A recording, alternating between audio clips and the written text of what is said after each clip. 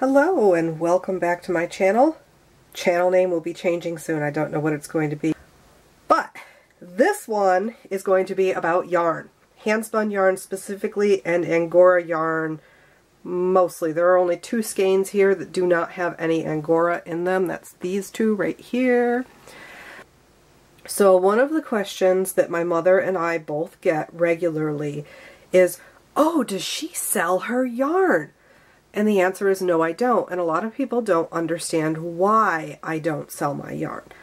And the simple answer is that in order to have a living wage made from this yarn, as in like bare minimum New York State $11.50 an hour, this skein right here, which I timed last night just to see how long it took me to process it, would cost you $50. From the time that the fiber is in the bag until it is turned into yarn was 3 hours and 10 minutes. I spent 35 minutes carding the fiber. I spent 1 hour and 30 minutes spinning the fiber. It took me 25 minutes to wind it. So what I do is I pick it before it goes on the cards. Anything that I see in the cards, I pull out then. Anything I see while I'm spinning, I pull out then.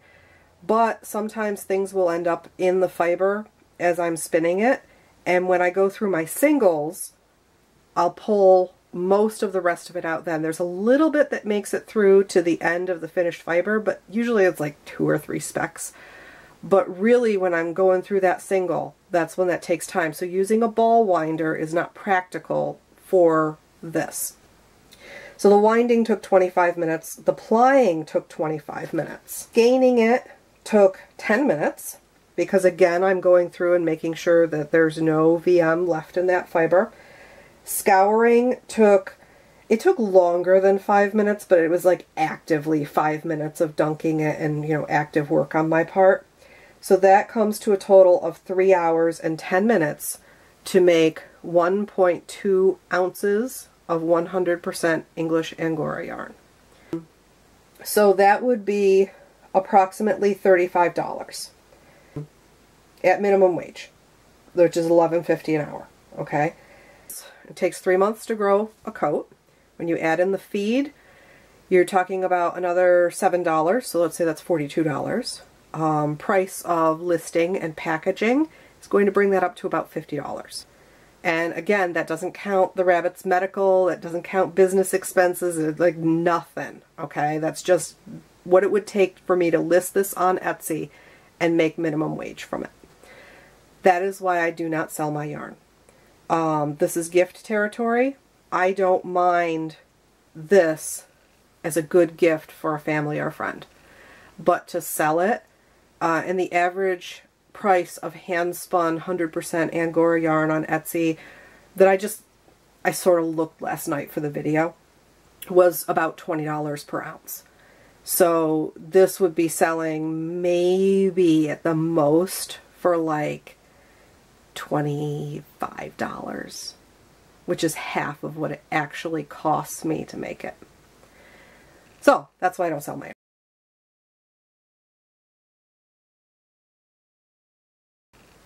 Alright, so that was just pure angora. And most of these are all pure angora except for the ones that you see that are dyed here. But let's talk about something that is made from material that I didn't have to process. Let's actually start with this one. This is all purchased fiber. It is BFL, mohair, alpaca, and Firestar. So I did the blend here, but the BFL, I want to say, was like $8, and I didn't use all of it in this particular skein. The mohair was about $5, and I did use all of it in this skein. The alpaca was $5.50. I used all of it in this skein. And the Firestar, minimal cost, because of course you only use a tiny bit of it. So we'll say $1. So that would be... This is a pretty expensive skein, and I'm thinking that whoever would be purchasing it would not even want to pay what it costs me in materials. And that does not account for my time, which was probably about 3 hours in terms of blending the fiber and spinning it and finishing it off. And my spins are also imperfect. Let's do a close-up here. You can see that this, while it's lovely, it's a beautiful 3-ply, it is not consistent. So let's look at these two right here. It's definitely not perfect. Okay?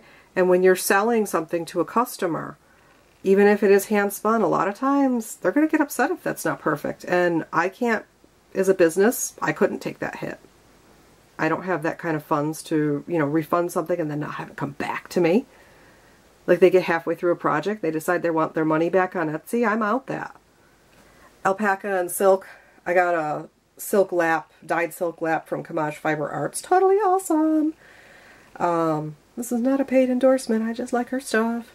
And the alpaca is from Garden Alpacas in, I believe they're in Penyan. Also totally awesome. And I blended them together, and I really like how the fiber came out. But I paid $20 for a pound of the alpaca, and I don't recall how much the silk lap was. While this is a significant amount of chunky yarn, we aren't talking about a small amount of money. I could not sell this for $10 a skein. The Chevio, I want to say, was $12. The mohair blend was $8 something. You know, we're already priced out of what I could sell it for, not even accounting for my angora or my time. One of the hurdles that many handcrafters face is, can you sell this product for what it costs in materials? Can you sell this product and get paid? And my short answer is no. I cannot sell this product for what it costs in materials, and I cannot sell it and get paid. It is just simply not possible when you would have to pay $50 for this for me to pay for my materials and get paid minimum wage.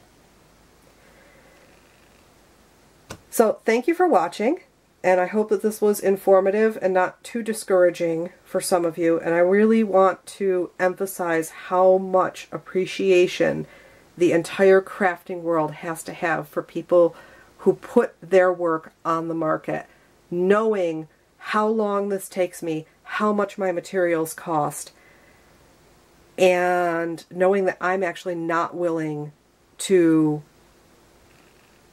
part with it for less than what it's worth. And people do that all the time so that we can have wonderful handcrafted things to work with. So I just want you to appreciate what people do for us.